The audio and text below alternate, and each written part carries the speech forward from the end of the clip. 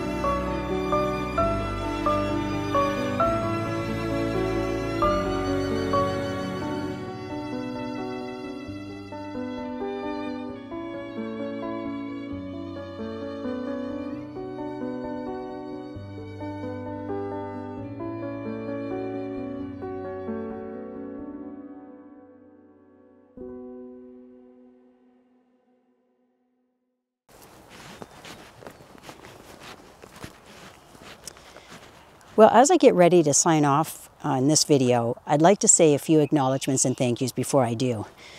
To start off with, I've been made aware that we have some new viewers to the channel, and I'd like to say a warm thank you to Maria for you and your wife and your support of the channel. I know that you're from southwestern Ontario, and I hope that you are enjoying the adventures and maybe the upcoming camping season as it pertains to you.